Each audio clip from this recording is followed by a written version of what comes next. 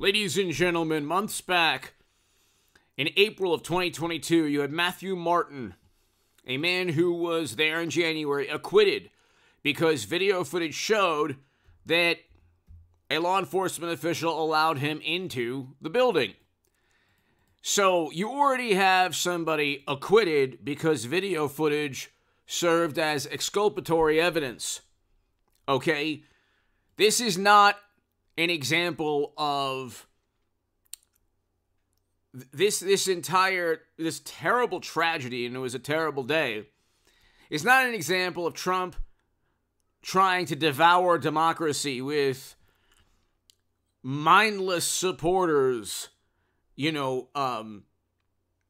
waves of Trump supporters trying to, in a fanatical manner, tear down democracy. That's the way CNN and MSNBC have portrayed everything, because they focus on the chaos and the mayhem, and they don't see the entire picture of people being let in.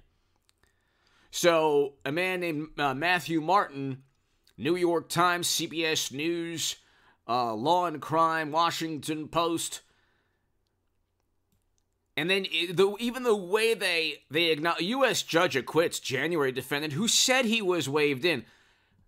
It doesn't matter what he said. The video showed he was waved in. That's why he was acquitted. Now, there's been a leaked video that is out there. I don't know if it's truthful. I don't know if it's accurate, but it looks accurate. Tucker Carlson is already on record as saying that the footage that he's seen completely tears apart the Adam Kinzinger, Liz Cheney Democratic Committee panel narrative. Okay, yes, of course there was chaos and mayhem, but according to CNN, CNN stated, use the phrase, mostly peaceful. If you just look at aggregate numbers, CNN would have said it was mostly peaceful. Okay, they said mostly peaceful every single day, almost every single day that summer, and I support why people demonstrated peacefully that summer. But almost every single day you had part of the $1 to $2 billion in property damage, 14,000 arrests, hundreds of law enforcement officials, hundreds and hundreds throughout the country injured. Not a word from Kinzinger or Cheney, not a word from both of them or Democrats after the Dobbs decision, when churches and buildings were torched. And then with CNN, when there was a building in flames that summer, the reporter says, well, fiery, but mostly peaceful. This is why 70% of Americans don't trust media. It's in your face, it's overt, it's blatant. They have a specific political goal, objective, agenda. Okay, they want to paint Trump or Trump supporters in the most negative light possible, and they want to tell you that this curfews that summer and 14,000 arrests and $1 to $2 billion in property damage, once again, I support why people demonstrated. They want to just forget about that it ever happened because the underlying reasons were noble, as opposed to the underlying reasons for why Trump demonstrated. But there is no reason to justify the carnage or the mayhem and chaos that summer. It should never have happened. If the issue is political mayhem and chaos, then you cannot allow that, even if the cause is just. Hit subscribe to this channel. I'll have a live stream later today. But there is a leaked video of the DOJ. It's out there. I believe leaked from the Tucker Carlson footage from Fox News. And it shows hundreds of people being allowed into the building. Okay? Shows hundreds of people being allowed into the building. This is a problem. If you like, basically what they need to do is eventually, and they could get Pelosi to testify. They can force people to testify. Because there needs to be testimony as to why people were allowed into the building. We already know that defendant Matthew Martin was acquitted because he was let into the building. The question that nobody on MSNBC and CNN asks is, why were people let into the building? Why weren't there barricades in front of the building? What happened to those barricades? What happened to those barricades? Okay, there are simple questions. If somebody asked Kinzinger, somebody asked, James Comer should.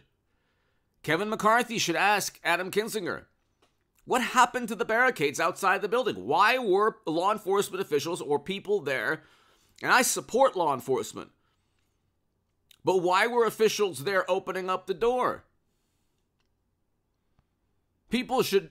So if this leaked video is accurate, you have a completely different picture. A completely different picture of what happened. And that's very bad. See, here's the thing. Democrats do not want the full story. They don't want the full story out there. Because of the full story, see, what happens is CNN will tell the truth. MSNBC will tell the truth. The New York Times will tell the truth. The Washington Post will tell the truth. Vanity Fair, Esquire, Rolling Stone, The Nation, Mother Jones, Daily Beast, all of these will tell the truth. They will tell a certain percentage of the truth. They will not give you the aggregate, the bird's eye view. They will not give you the full story. Because the full story, Hunter's specific emails. This one they try to say, oh, Kushner's the same. There's no Kushner email asking Kushner, how can you use your influence on the company's behalf? Hunter is literally being asked for his influence, which leads to Joe, and literally being thanked for helping facilitate meetings with Joe Biden as vice president when Joe lied about these meetings. Trump never lied about meetings set up with Kushner. Completely different. But the more you know, the more you gravitate towards Trump.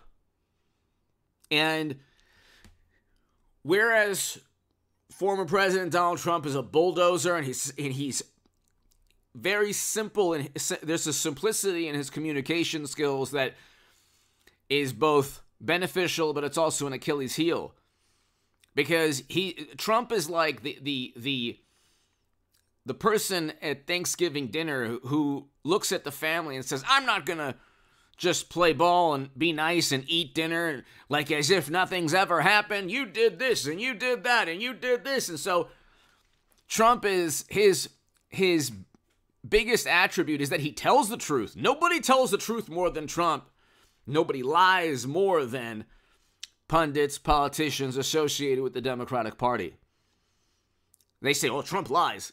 Go and hold Democrats to the same standard. George Santos in New York. Oh my God, he lied. Biden routinely makes things up. He said he was arrested during the civil rights movement. They accused him of plagiarizing a British politician's speech decades back. He's been routinely lying about lots of things, Biden. They want Santos to resign. Do they want Biden to resign? It's not good to lie about your resume. I don't condone that, but why? Tell me what the difference is between Joe Biden and George Santos. Can somebody tell me what the difference is? I don't know. What's the difference?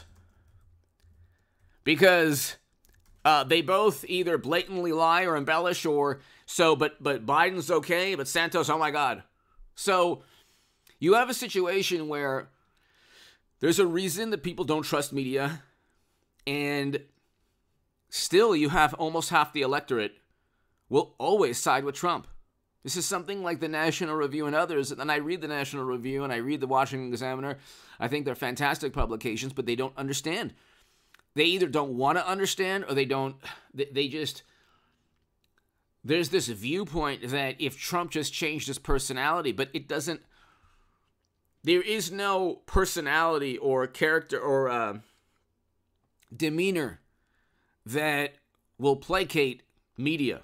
Because media is an extension now of the Democratic Party, just like Twitter was. That's why if the leaked video is accurate, it's game-changing, and people will need to ask why the doors were open. Give me your thoughts below. Hit subscribe right now. Huge, huge